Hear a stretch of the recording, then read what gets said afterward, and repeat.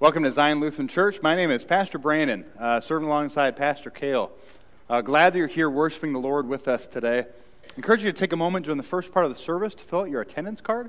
They're located in the pew in front of you. There's a white card if you're a member, a gold if you're visiting here with us, and those will be collected by our ushers as they return back from bringing forward the offering later on in the service. We're glad that you're here to worship the Lord with us. I'd invite you, as you're able, to please rise for our opening song.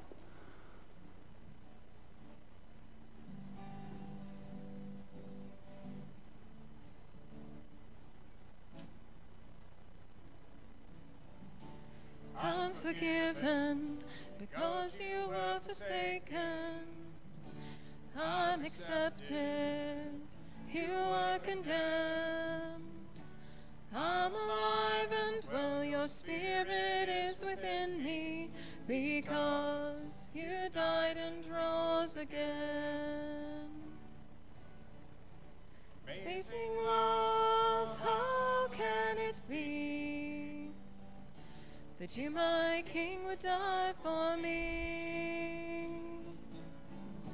Amazing love, I know it's true, and it's my joy to honor you. In all I do, I honor you.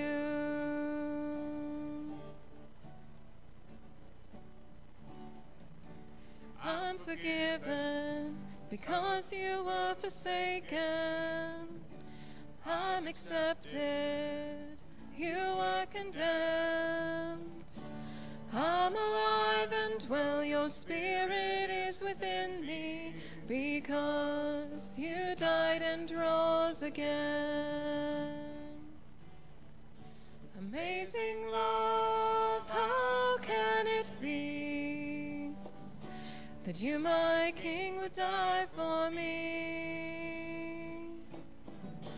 Amazing love, I know it's true, and it's my joy to honor you. In all I do, I honor you.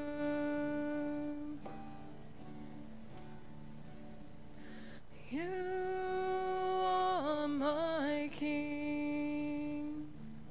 You are my King. Jesus, you are my King. Jesus, you are my King. Amazing love, how can it be that you, my King, would die for me? Amazing love, I know it's true, and it's my joy to honor you. In all I do, I honor you.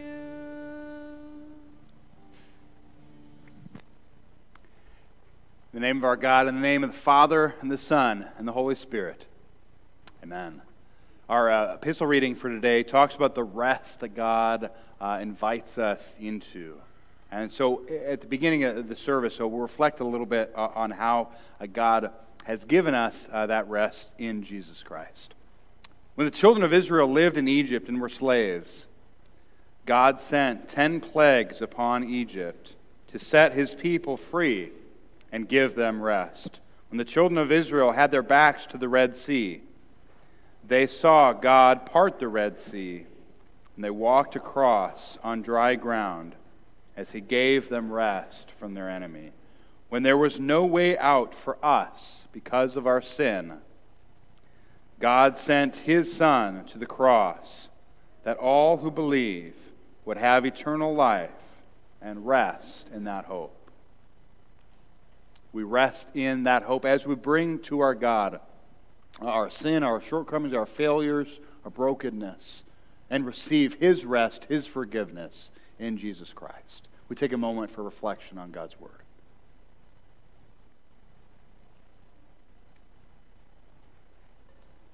Most merciful, let us then confess our sins to God our Father. Most merciful God, We confess that we are by nature sinful and unclean. We have sinned against you in thought, word, and deed, by what we have done and by what we have left undone. We have not loved you with our whole heart. We have not loved our neighbors as ourselves. We justly deserve your present and eternal punishment. For the sake of your Son, Jesus Christ, have mercy on us. Forgive us, renew us, and lead us, so that we may delight in your will and walk in your ways, to the glory of your holy name. Amen. God hears our cry. He meets us where we're at, wherever we have wandered. He meets us there to give us his true rest. That Jesus Christ took on your sin and mine on the cross, and he paid the price fully. And it's a called and ordained servant of Christ, and by his authority, I forgive you all of your sins. In the name of the Father, and of the Son, and of the Holy Spirit. Amen. Please be seated for our baptism. I invite you to turn in the hymnal in the pew in front of you to page 268 for the order of holy baptism. All right, guys, come on up.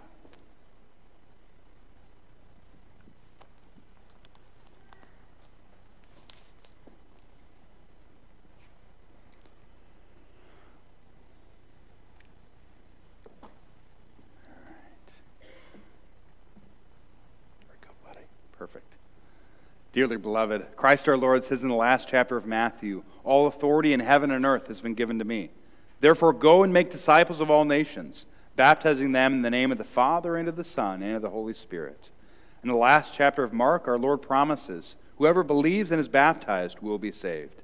And the Apostle Peter has written, baptism now saves you. The Word of God teaches that we are conceived and born sinful and are under the power of the devil until Christ claims us as his own. We would be lost forever unless delivered from sin, death, and everlasting condemnation. But the Father of all grace and mercy has sent his Son, Jesus Christ, who atoned for the sin of the whole world, that whoever believes in him should not perish, but have eternal life. And those are the blessings that are yours in baptism today. So I ask you, how is he to be named? Owen, receive the sign of the Holy Cross upon your forehead and upon your heart, to mark you as one redeemed by Christ the crucified. We pray.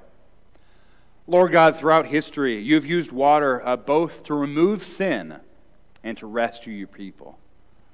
You destroyed Pharaoh and his army in the waters of the Red Sea, and you rescued your people on dry land.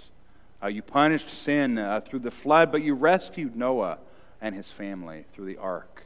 And so here in the waters of baptism, it's exactly what you promised is going to happen for Owen. That you will wash away all of his sins. And not only that you will rescue him, you will bring him into your family, putting your very name on him, that these promises will endure forever. So we thank and praise you for this miracle of water and the Word. We ask that you would continue to bless and keep us in those same promises. It's in your holy name we pray.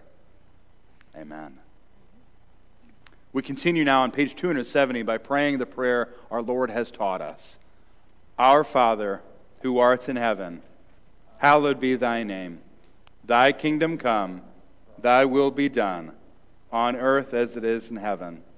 Give us this day our daily bread, and forgive us our trespasses, as we forgive those who trespass against us. And lead us not to temptation, but deliver us from evil. For thine is the kingdom, and the power, and the glory, forever and ever. Amen. And Owen, the Lord preserve your coming out and your going in, this time forth, and forevermore. Amen. We'll continue by kind of confessing the faith in which you're being baptized. So I ask you guys to answer these questions together. Owen, do you renounce the devil? Yes, I renounce him. Do you renounce all his works? Yes, I renounce them. Do you renounce all his ways? Yes, I renounce them. Do you believe in God the Father Almighty, maker of heaven and earth? Yes, I believe. Do you believe in Jesus Christ, his only Son, our Lord, who was conceived by the Holy Spirit, born of the Virgin Mary, suffered under Pontius Pilate, was crucified, died, and was buried? He descended into hell. The third day he rose again from the dead. He ascended into heaven and sits at the right hand of God the Father Almighty.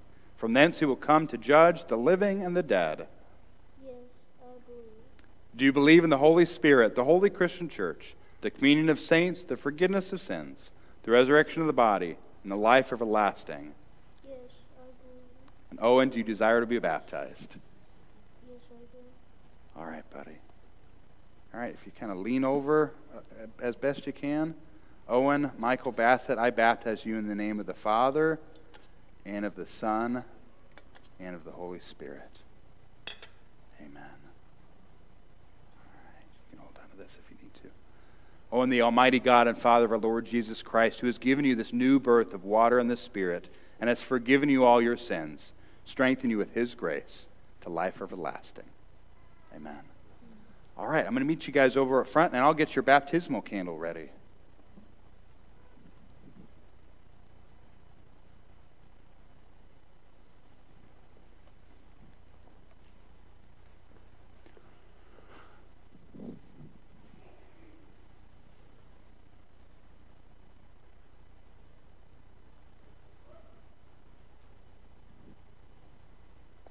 All right, buddy, you want to hold it? You hold it right in the bottom like that. Perfect. There we go. Awesome. Oh, and receive this burning light to show that you have received Christ, who is the light of the world. Live always in the light of Christ. Be ever watchful for his coming, that you may meet him with joy and enter with him into the marriage feast of the Lamb in his kingdom, which shall have no end. Congregation, I turn your attention to page 271 as we welcome Owen into the family of God. In holy baptism, Owen, God has made you a member of his Son, our Lord Jesus Christ, and heir with us of all the treasures of heaven and the one holy Christian and apostolic church. So we receive you in Jesus' name as our brother in Christ, that together we might hear his word, receive his gifts, and proclaim the praises of him who called us out of darkness into his marvelous light. Together we say, Amen. We welcome you in the name of the Lord. Let us pray.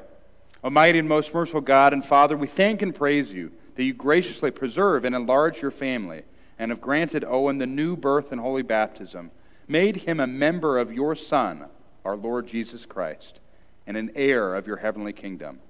We humbly implore you that as he has now become your child, you would keep him in his baptismal grace, that according to your good pleasure he may faithfully grow to lead a godly life to the praise and honor of your holy name, and finally, with all your saints, obtain the promised inheritance in heaven through Jesus Christ our Lord. Amen. And Owen, God's peace be with you. Amen. I'll take this and I'll pack it up for you to take with you.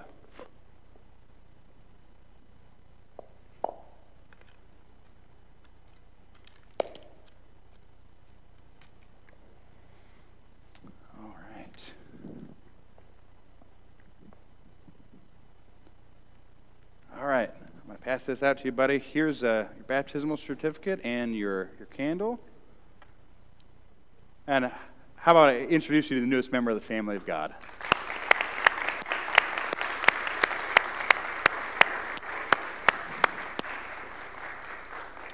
We'll continue with our next song.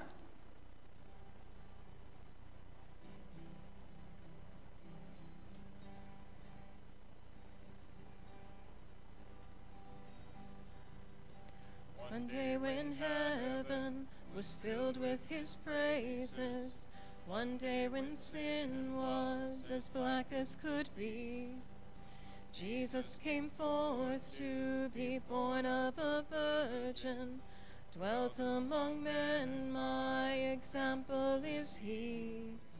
The Word became flesh and the light shine among us, his glory revealed. He loved me, dying he saved me, buried he carried my sins far away, rising he justified freely forever. One day he's coming, oh glorious day, oh glorious day.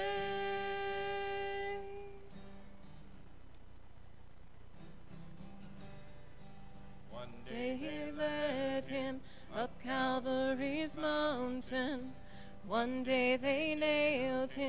to die on a tree.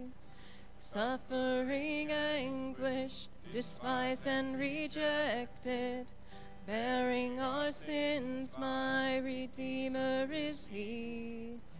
The hand that held nations stretched out on a tree, and took the nails for me. Living he loved me, dying he saved me, buried he carried my sins far away. Rising he justified freely forever. One day he's coming, oh glorious day, oh glorious day.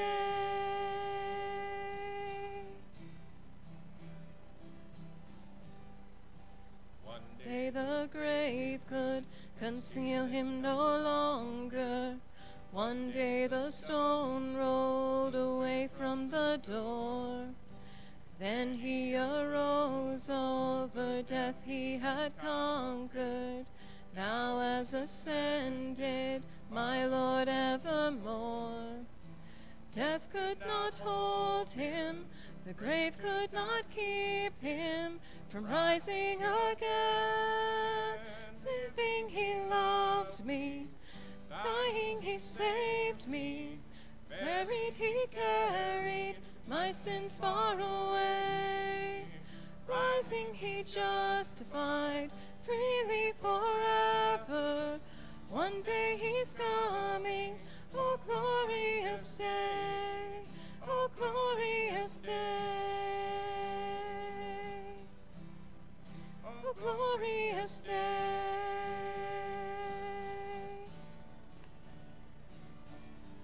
Day the trumpet will sound for his coming. One day the skies with his glories will shine. Wonderful day, my beloved one bringing. My Savior Jesus is mine. Living he loved me, dying he saved me, buried he carried my sins far away. Rising he justified freely forever. One day he's coming, oh glorious day, oh glorious day,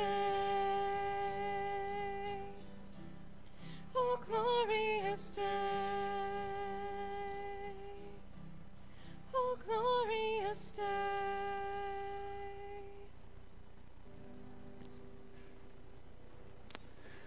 Lord, your divine wisdom sets in order all things in heaven and on earth. So put away from us all things hurtful, and give us those things that are beneficial for us. Through Jesus Christ, your Son, our Lord, who lives and reigns with you in the Holy Spirit, one God, now and forever. Amen. We continue this morning with our readings, and our first reading, our Old Testament reading, comes from the book of Ecclesiastes, chapter 5. It says this: He who loves money will not be satisfied with money, nor he who loves wealth with his income. This also is vanity. When goods increase, they increase who eat them. And what advantage has their owner but to see them with his eyes? Sweet is the sleep of a laborer, whether he eats little or much, but the full stomach of the rich will not let him sleep. There is a grievous evil that I have seen under the sun. Riches were kept by their owner to his hurt, and those riches were lost in a bad venture. And he is father of a son, but he has nothing in his hand. As he came from his mother's womb, so shall he go again, naked as he came, and shall take nothing for his toil, that he may carry away with his hand. This also is a grievous evil. Just as he came, so shall he go. And what gain is there to him who toils for the wind? Moreover, all his days he eats in darkness, and in much vexation and sickness and anger. Behold, I have seen to be good and fitting. What I have seen to be good and fitting is to eat and drink, and find enjoyment in all the toil with which one toils under the sun, the few days of his life that God has given him. For this is his lot. Everyone also to whom God has given wealth and possessions and power to enjoy them, and to accept his lot and rejoice in his toil, this is the gift of God. For he will not much remember the days of his life, because God keeps him occupied with joy in his heart.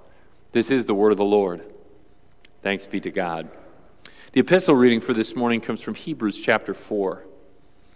Therefore, while the promise of entering his rest still stands, let us fear lest any of you should seem to have failed to reach it. For good news came to us, just as to them, but the message they heard did not benefit them, because they were not united by faith with those who listened. For we who have believed enter that rest, as he has said, as I swore in my wrath, they shall not enter my rest, although his works were finished from the foundation of the world. For he has somewhere spoken of the seventh day in this way, and God rested on the seventh day from all his works. And again in this passage he said, they shall not enter my rest. Since therefore it remains for some to enter it, and those who formerly received good news failed to enter because of disobedience, again he appoints a certain day today, saying through David, so long afterward, in the words already quoted, today if you hear his voice, do not harden your hearts. For if Joshua had given them rest, God would not have spoken of another day later on. So then there remains a Sabbath rest for the people of God. For whoever has entered God's rest has also rested from his works, as God did from his. Let us therefore strive to enter that rest, so that no one may fall by the same sort of disobedience. For the word of God is living and active, sharper than any two-edged sword, piercing to the division of soul and of spirit, of joints and of marrow, and discerning the thoughts and the intentions of the heart. And no creature is hidden from his sight, but all are naked and exposed to the eyes of him to whom we must give an account. This is the word of the Lord. Thanks be to God.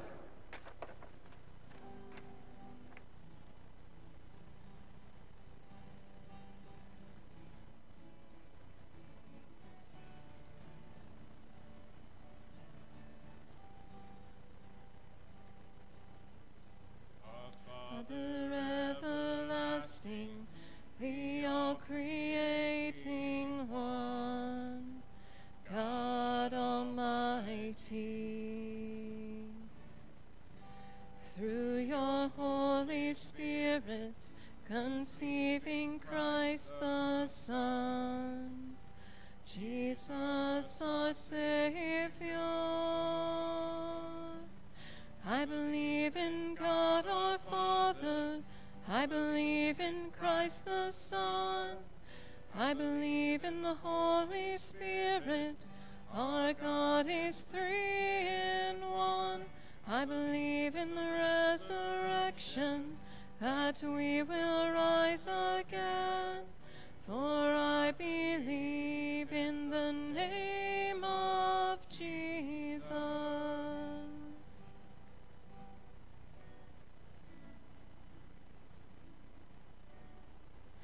Our judge and our defender, suffered and crucified. Forgiveness is in you. Defeated into darkness, you rose in glorious life, forever seated high. I believe in God our Father, I believe in Christ the Son, I believe in the Holy Spirit, our God is three in one. I believe in the resurrection, that we will rise again, for I believe in the name of Jesus. I believe in you. I believe you rose again. I believe that Jesus Christ is Lord.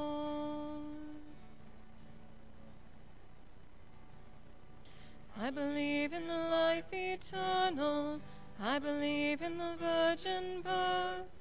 I believe in the saints' communion and in your holy church. I believe in the resurrection when Jesus comes again, for I believe in the name of Jesus.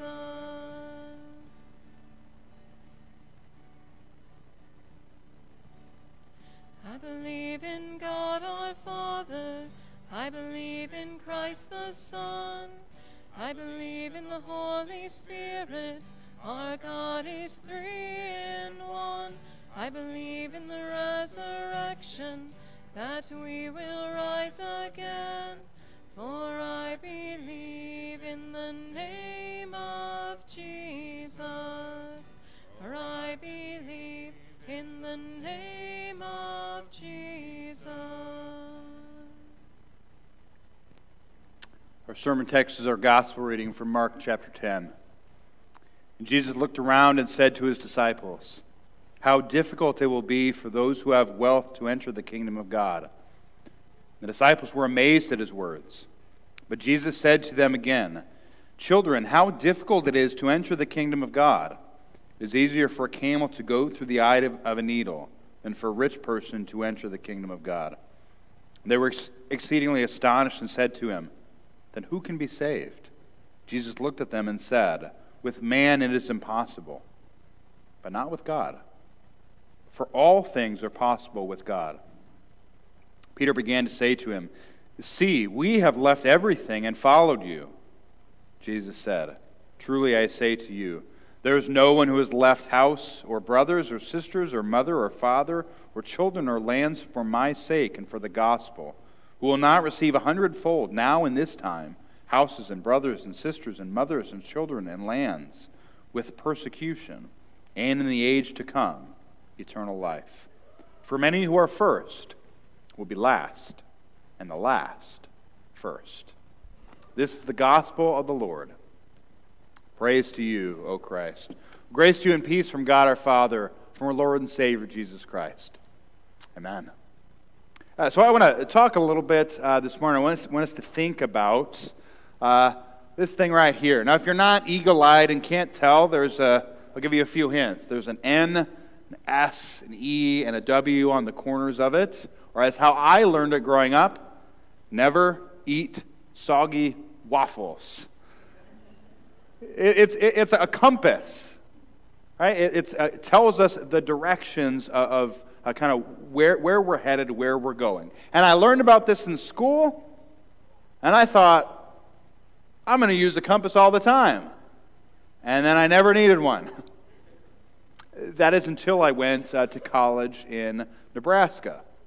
See, I grew up in St. Louis, and kind of a city boy, and the way we gave directions where I was from is, all right, you're going to go a couple blocks down, you're going to see a Walgreens, turn right at the Walgreens. If you get to the CVS, which is across the street, because somehow they're always across the street from one another, you've gone too far and you need to turn around and go back. That's how I learned how to drive. That's how I learned how to navigate. And then I get to college in Nebraska, and I'm getting directions somewhere, and the guy tells me, you're going to go about a mile down the road, mile and a half, something like that, and then you're going to turn north. And I have no idea what that means or how I'm supposed to figure that out, other than looking at the sun, and I know there's something in there, but how do people just know what direction north is as they go through? Because I grew up with turn left or turn right. Turns out a compass may not be the worst idea after all. And now what a compass doesn't do, a GPS tells you what your destination is, and it gets you there. A compass doesn't do that. It doesn't tell you where you're going. It simply tells you, are you on the right track? Are you heading in the right direction? And in the context of us being at a church this morning, we kind of know the answer. Well, I'm pretty sure, my destination, the answer's got to be Jesus, right? I mean, he's the way, the truth, and the life. But the question for us is, am I heading in the right direction? What's my compass? My direction is heaven. If that's where I want to head, am I heading in the right direction? And how do I know that? For the people in Mark chapter 10, they had a couple different compasses that they use to tell, is someone blessed by God? Are they doing the right thing? Are they heading in the right direction? The main one was, do I want to know, am I going the right way? Well, look at the stuff that I have. What has God given to me? God has blessed me. If I'm wealthy, that's clearly a sign that He is pleased with me. And so at that time, when this young man came to Jesus, which was our reading for last week, happened right before our text for today, this young man who is very wealthy comes to Jesus and asks the question, what must I do to inherit eternal life? Most of the people around would go, buddy, you're already on the right track. Clearly, you're doing the right things because look at all the ways God has blessed you. Look at how wealthy that you are. But that's not what Jesus tells him. No, Jesus says, go, sell everything that you have, and then come follow me. See, our material blessings, our wealth, it's not the compass that lets us know, are we on the right track or not? Jesus doesn't seem to care about that at all when it comes to the kingdom of God. And so Peter gives us a different answer in Mark chapter 10. He tells Jesus, he goes, see, we have left everything behind to come follow you. Maybe if the compass isn't wealth, maybe it's works. God, look at what I've done for you. I mean, I'm in a church on a Sunday morning. There's a lot of other things I could be doing. Doesn't that count for something? Look at what I've given up. Look at the things that I could have done, but I chose not to. Lord, look at my works. Haven't I done enough? And yet Jesus' answer to Peter, he rebukes Peter. He says, there's not a single person, there's no one that has given up all these things that won't be returned 100-fold in life now. He's talking about the church, by the way, as well as eternal life in the life to come. The paraphrase here, the message to Peter is, Peter, your works are nothing special. They're not any different than anyone else that has followed me. The compass, the way to know am I on the right track, isn't to look at my wealth, my possessions. It isn't to look at my works, my achievements. In our world, I think we add another compass, another option to this list. We add happiness. How do I know if I'm on the right track? Am I happy? Because God is most concerned with my happiness. That's the number one thing He wants. God just wants me to be happy. And so if I'm doing something, if I'm in a relationship with someone, if I'm pursuing something that makes me happy, God must be all right with it. And this is kind of the compass that we use in our life. Right, to seek after whatever it is that makes us happy, not realizing that that's changing all the time. And the problem is that wealth comes and goes. Our works are sometimes good, oftentimes not. Our hearts consistently change, and so we find ourselves wandering around, not sure exactly which direction we're going. The main benefit of a compass is it has a true north. It will be consistent in telling you, here's where north is, and you're meant to orient your direction, your life, around that fixed point. But the truth is, for most of us, we don't have that fixed point that anchors us. Our compass, rather than having a true north, is more like the compass from Pirates of the Caribbean. If you remember that movie about 20 years ago, Captain Jack Sparrow had a compass that he gets made fun of because it doesn't point north. You know, what use do you have with a compass that doesn't point north? As the story unfolds, we find out the compass isn't broken. But instead of pointing north, it points to whatever your heart wants most. That seems an awful lot like what tends to drive us on a regular basis. Rather than a true north, a fixed point that I orient my life around, it's what do I want most? And I find my life just kind of leaning in that direction. We live in a world where the current is kind of sweeping in one direction, and without even noticing it, it's very easy for us to simply drift along with the ways of the world. I had a friend who grew up in Chicago, and so he grew up supporting a baseball team. You might have heard of them, the Chicago Cubs. I don't know too much about them, but I'm pretty sure they eventually grow up and become the Bears, and they play football. Like that's kind of the progression of how it works. So, but he grew up a diehard Chicago Cubs fan.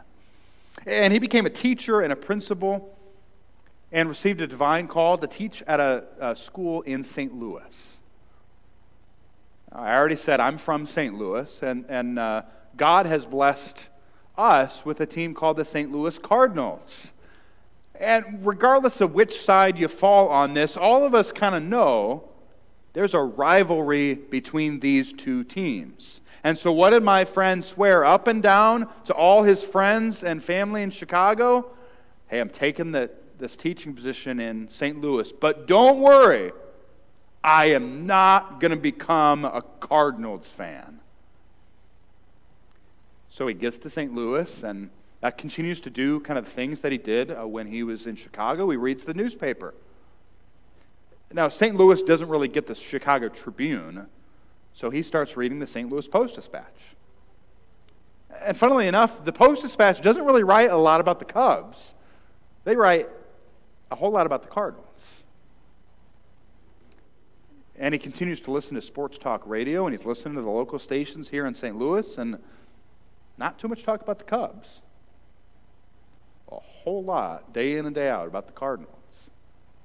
And as he's in the teacher's lounge and talking to students, they're talking about what happened the day before in the baseball game.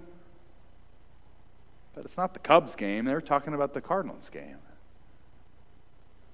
And a couple years go by, and my friend realizes, I can name every single player on the Cardinals roster. I know their stats. I know where they are in the standings.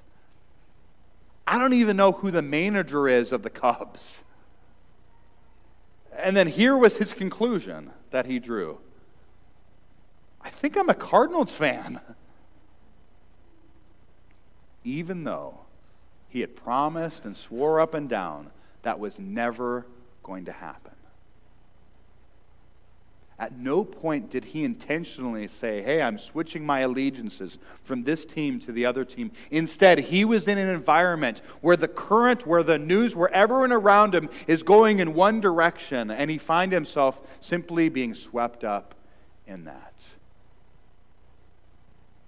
And it is so easy for that to happen in our world where there is a current that is flowing away from the truth of God. Whether it's towards our wealth, whether it's towards our works, whether it's towards our own happiness. And it is so easy for us to get swept up in whatever it is. There's any number of options where without even realizing it, our compass has changed. And instead of having a point that we orient our life around, we end up just following whatever it is that our heart desires, without realizing that our heart might be wrong. That our love actually might be sinful. And in a world like this, it's easy for us to end up asking the same questions the disciples ask in Mark 10. Well, who then can be saved? Hey, the odds are clearly stacked against us. What hope do we have? And Jesus' answer to us is the same. That's what he told his disciples. With man, it is impossible. But not with God. With God, all things are possible. Because our God operates with a different compass. He doesn't look at you and I based on our works or our wealth or our happiness or whatever it is that we think we bring to the table. No, the compass of our God is love. not a self-centered, short-sighted, what have you done for me lately kind of a love that oftentimes orients our life. But an unconditional, sacrificial, never-ending love of a God towards his people, a God that always keeps his promises. See, when Jesus looked at this rich young man who everyone else had judged based on his wealth, and that was the only thing that mattered to the people around him. Mark 10 tells us Jesus looked at this man and he loved him.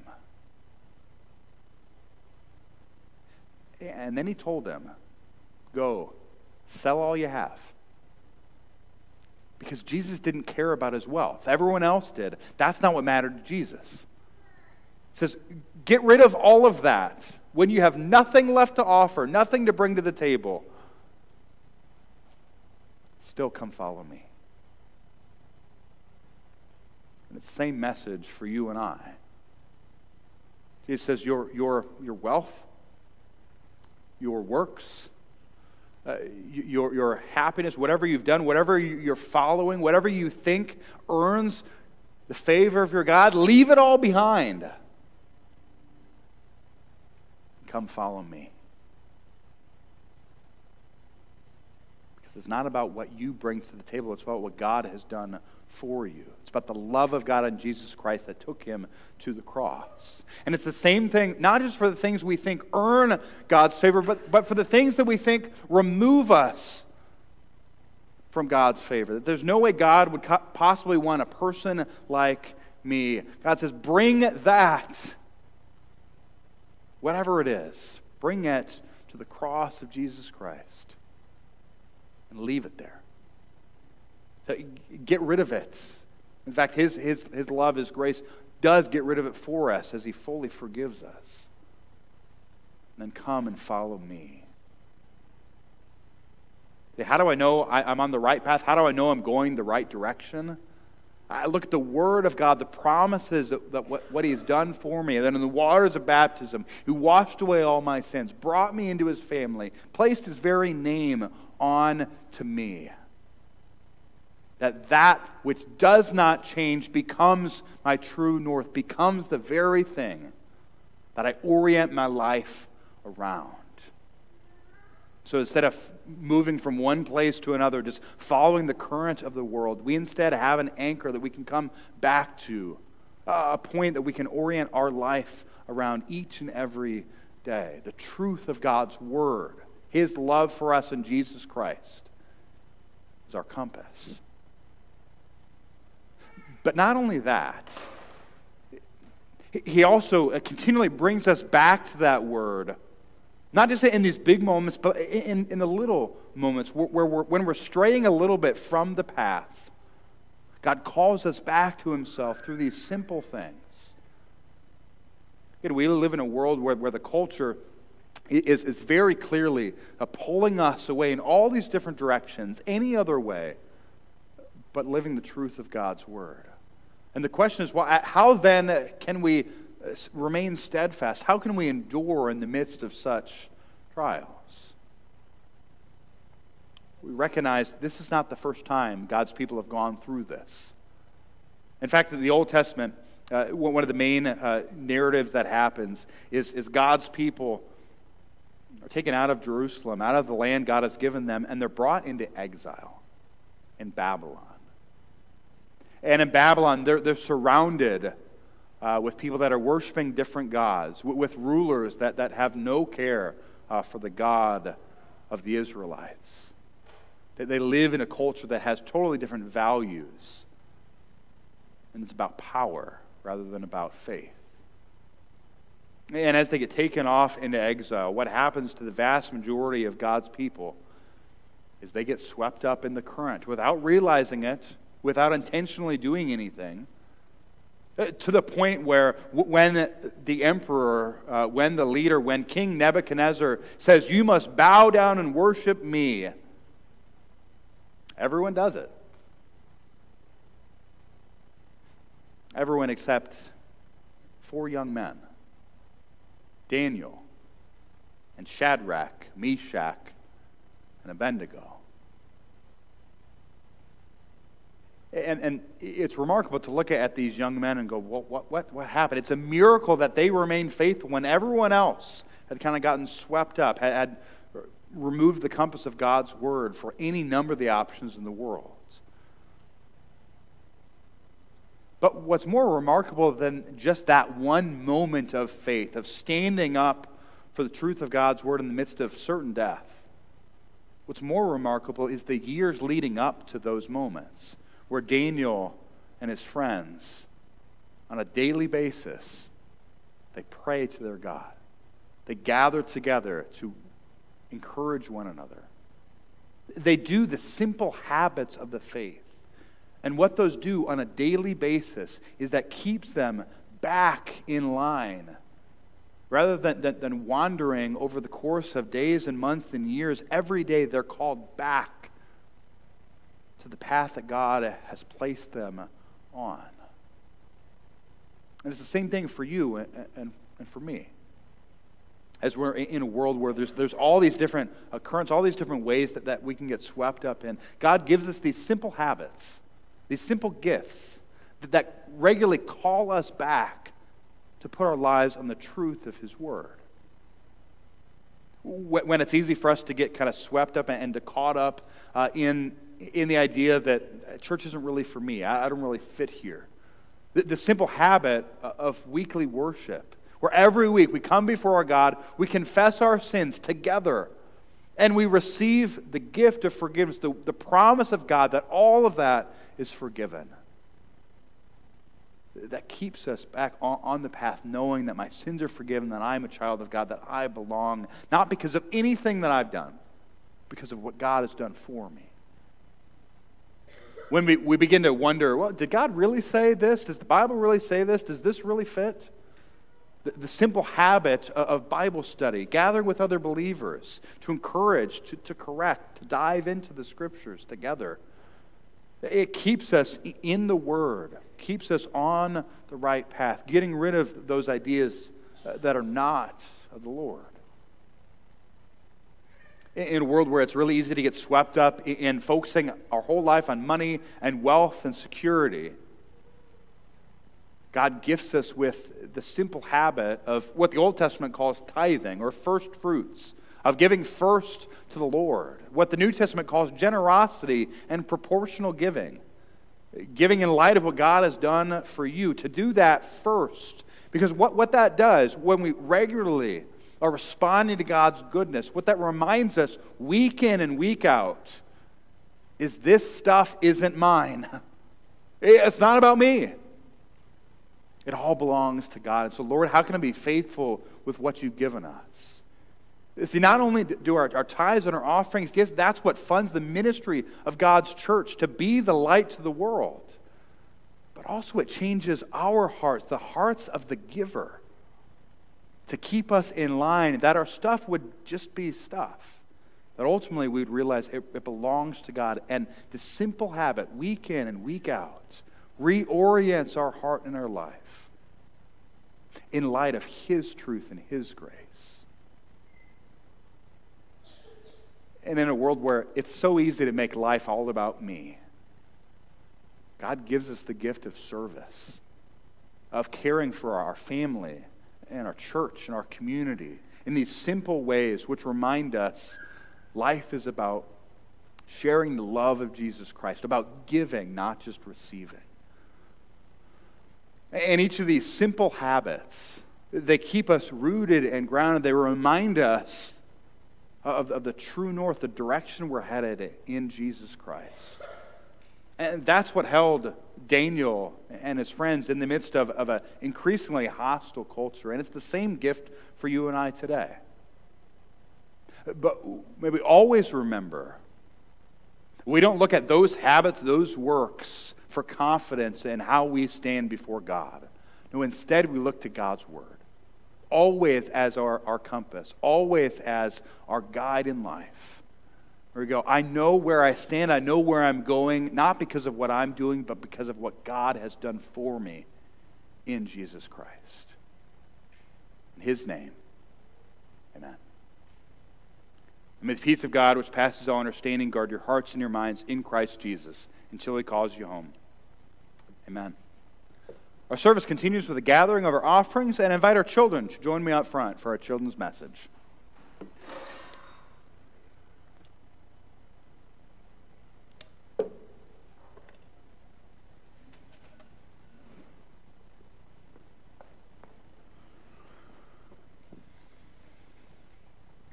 All right, guys, come on up. Good to see you. Thanks for being here. All right, if you got offering, you can place it in the basket. Okay. So, I showed this at the beginning of the sermon. We talked just a little bit about it, but anyone know what this is? Yeah. It's a compass. Yeah. And so a compass gives us direction, kind of lets us know, are we on the right track? But what I want us to think about a little bit is rather than kind of the direction of the compass, I want us to think of these different points. We have north, south, east, and west. So I want you to take your hands and kind of put them north on your body, on your head, north. Now I want you to move your hands south. All right, north, south, okay? Now, go east to west. All right, now from the beginning. All right, north to south, east to west. What shape are we making when we do that? Yeah, a cross. Right, and I don't know if you've noticed, sometimes that happens in church here. And it's not people that are confused as to what to do with their hands. We would sometimes do this intentionally. Right? North, south, east, west, make the sign of the cross. We do it at the beginning of the service. And what that reminds us is, remember in baptism, we're baptized in the name of the Father and the Son and the Holy Spirit. So it reminds us at the beginning of the service, what are the words we say? In the name of the Father, the Son, and the Holy Spirit. When we make the sign of the cross, reminding us we come into worship as God's children, that you belong here, that God's so glad that you're here. We make that sign, north, south, east, west, sign of the cross, after absolution, where we hear that we're forgiven, our sins are washed away. And the last time that we kind of do that, oftentimes, is at the very end of the service. You know, at the benediction, we'll do that here in just a few minutes, where we're sent forward with God's blessing. And sometimes we make that sign of that cross, north, south, east, west. Because as we leave this place, wherever it is you're going next, are you still God's child when you walk out these doors? Yeah, that's what it's meant to remind us, that wherever you go, whether it's the north or the south or the east or the west, you are God's child. He goes with you, and his love is in you wherever it is that you go. All right, so let's take our hands and let's fold them. We'll say some words of prayer. I'll say them, then we'll repeat those back to God, all right? Dear God, thank you for bringing me into your family. Help me always to know that I am yours.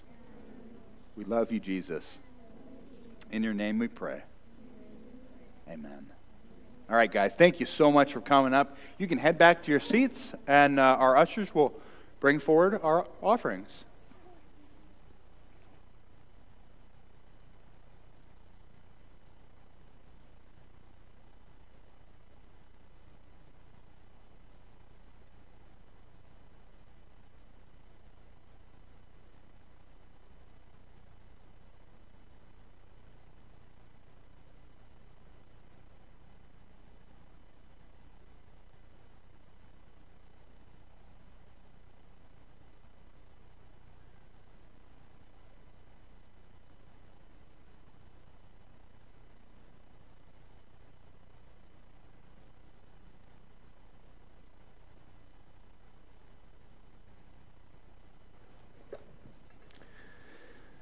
Heavenly Father, you give us all we need to support this body and life, and we pray that you would use these, our tithes and offerings, that your purposes might be accomplished, that others might hear the words of the gospel and come to faith in Christ, and that we also might be strengthened in our faith. All this we pray in his holy name.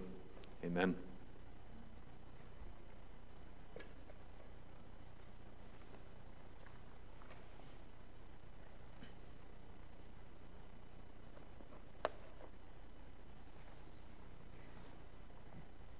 In our prayers this morning, a couple petitions to add, two really cool prayers of celebration. First, 58th anniversary for Bob and Carol Booth. They're celebrating that this upcoming Tuesday, so we thank God for that. And then also prayer celebration for the birth of Walker Hansen Knobloch to Zach and Lauren Knobloch, born on the 14th of this month. Grandparents are Brenda and David Knobloch. So we thank God for Walker's birth and pray that he's brought quickly to the waters of baptism. We want to pray also for Dolly Meinecker. Dolly Meinecker is hospitalized now with health concerns. And finally, the family and friends of Virginia Heron. Virginia is a former member of Zion, Mary Heron's cousin, and passed away this past week, was given Christian burial this past week. As you're able, please rise.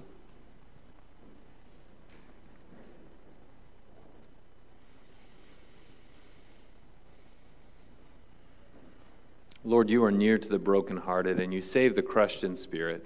Deliver us from every fear and trouble, and that the praise of your name would continually be in our mouths. Lord, in your mercy,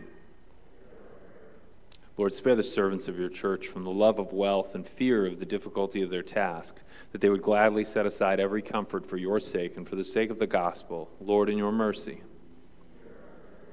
Heavenly Father, lead our households to find eternal rest in your Son and his word. Give fathers and mothers diligence in teaching their children, and preserve us all from hardness of heart. Give us urgency to hear the good message of salvation today. Be with all the families of this congregation, Lord. We remember especially this day Mike Metzler and family, John and Linda Muir, Geraldine Meyer, Holly Meyer, Reuben Meyer, Terry and Nancy Meyer, Pastor Willie and Stephanie Meyer, Mark and Leanne Miller, David Miller, and Kevin Miller. We thank you also, Lord, for the birth of Walker Knobloch and the 58 years of marriage that you've granted to Bob and Carol Booth. Lord, in your mercy. Almighty God, guide our nation and its leaders to the true wisdom to promote honest labor, temporal protection, fitting enjoyment under the sun. Guide your people to serve Christ in their citizenship and their callings. Do not let our hearts be occupied with the vanity of riches that perish, but with the true joy of Christ. Lord, in your mercy. When the righteous cry, you hear, O Lord, and you deliver them out of all their troubles. Draw near and save the brokenhearted, the crushed in spirit, the sick, the grieving, and those in need. Remember especially today Dolly Meinecker, Alice Gunderson, Linda Muir, and all those who she served on the mission trip this last week. Ben Scott, Amy Meyer, Susan Seidner, Shirley Von Barron, Ann Walkington, Ruth Ann Keefe, Lucy Hale, Renee Valerie, Anna Mae Shanebaum, Pat Benefill, Becky and George Smith, Carol Booz, Danny Weisman, the family and friends of Virginia Heron, Rex Gould, Lynn Bertles, Tom Quinn, Christopher Weisman, Julie, Russell Butcher, Sandy Fix, Hudson Renegal, Carol Hunsdorfer, Steve Odell, Emerson Warner, Gail Peck, Nora Craddock, Micah Fromer, Jane, Gordon Morton, Josh Hedges, Ed Geertz, Donna Laster, Dave Robertson, Todd Kelly, Randy Lambert, Alex Bradshaw, Abram Smith, Daryl Johnson, Bob DeWerf, Al Bolin, Larry Lovejoy, Gary McDonough, Carla Klaustermeyer, Jim Hubner, Richard Dupatz, Carl Monaco, Robert Rombach, Dale Jones, Sheila Williams, Dan Shanehair, all those affected by the hurricanes, and all those who go down to serve and meet the needs of their neighbors. Lord, in your mercy. Lord God, Heavenly Father, your Son has left his earthly home to do his saving work, and so he knows what it is to leave family behind. Comfort your children who have left home and loved ones for the sake of the gospel. Set them firmly into the family of the church and sustain them in the hope of eternal life in the age to come. Through Jesus Christ, your Son, our Lord, who lives and reigns with you in the Holy Spirit, one God, now and forever. Amen. Depart now with the Lord's benediction. The Lord bless you and keep you. The Lord make his face shine upon you and be gracious to you. The Lord look upon you with favor and give you his peace. Amen.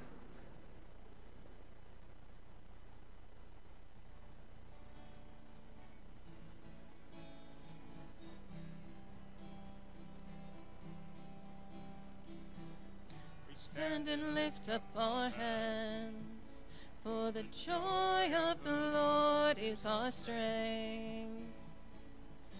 We bow down and worship him now. How great, how awesome is he, and together we sing. Everyone sing.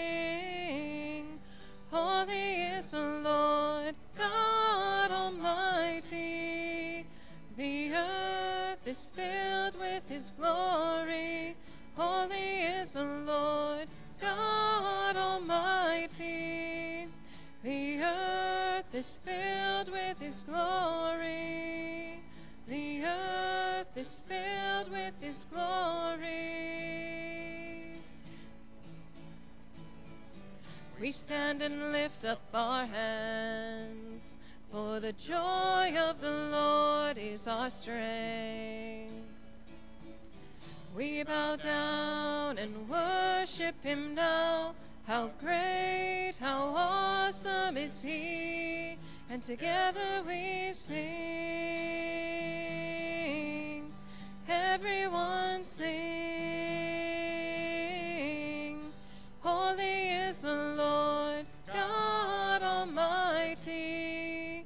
The earth is filled with his glory. Holy is the Lord God Almighty. The earth is filled with his glory. Its earth is filled with his glory. And it's rising up all around. It's the anthem of the Lord's renown. Rising up all around. It's the anthem of the Lord's renown. And together we sing. Everyone sing. Holy is the Lord God Almighty. The earth is filled with his glory. Holy is the Lord God Almighty.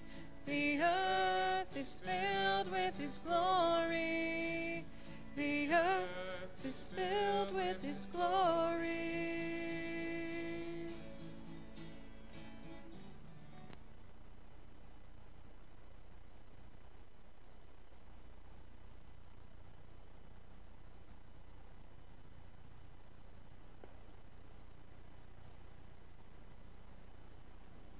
Please be seated for a couple announcements. Thanks again for joining us for worship. We pray the service will be a blessing to you as we're set forth to be a blessing to others this week. A couple things that we have coming up here at Zion. You notice in the ministry center on the way out, there's a set of wooden bunk beds with a net in it. That is kind of our collection spot. Our youth group is going to be serving at Sleep in Heavenly Peace here later on in November.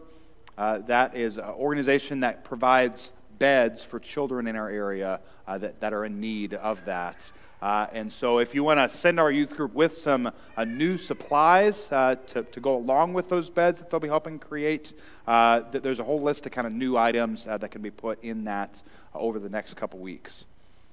This Friday is our trunk or treat, 6 o'clock to 7:30. That the trunks will be set up kind of on this side. The line will kind of go out that way. And so we're excited to be able to kind of interact with our community in that way.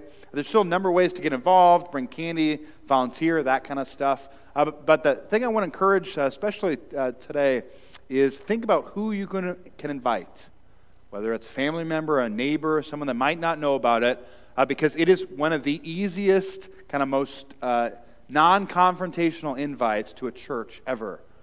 Come to our parking lot, we'll give you candy. That's the, try to be super inviting for that. So if you have someone that you can think of to reach out to about that, I really encourage each of us to think, who has God placed in my life that I can connect with in this way? We have our stewardship forms. We talked about these last week.